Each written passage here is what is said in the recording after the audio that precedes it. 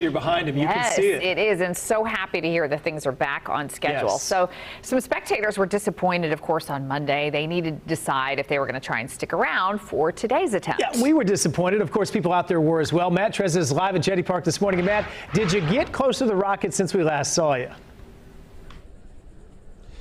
Yeah, and there's wonderful people out here all waiting for the launch, and one of them, a small 7-year-old here named Camilla. Hello, how are you doing? Good. And what are you dressed up as here? A rocket. And why are you dressed up as a rocket? Because today's the rocket launch. Are you excited for the rocket launch? Yeah. Why are you excited?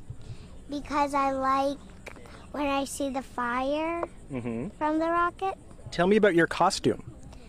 Izzy, my sister and my dad made it with me.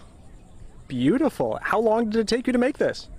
About a couple of hours, maybe. Okay. And what are you dressed up as? A rocket.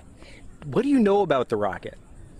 It's the biggest rocket in the world. And what's it going to do? Do you know what the mission is?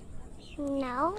Right, it's going to take people up to the moon. Not today, but this is the kind of rocket that's going to take people to the moon. What do you think about that? That's going to be so cool. How cool is it that people are going to be walking on the moon? Really, really cool. Would you like to go up to the moon one day? Maybe. What do you think they're going to see up there? Maybe moon rocks and moon dust. What do you think it will be like being on the moon and looking back here at Earth? Really cool. Absolutely, I definitely agree with you. Thank you so much for standing here with me and helping me tell the story to the people. And all the people who are out here, dozens and dozens of them, hundreds perhaps, they're all standing behind me here. Lots and lots of friends that we've made today. They've all got their camp. They've all got their tents, a lot of them having their snacks, some of them just lying out and catching the rays, having a wonderful time out here today. Again, this is a launch that was rescheduled from this past Monday. Hopefully it's going to go up today. We talked with some folks, some space fans, about how excited they are. This is a bucket list.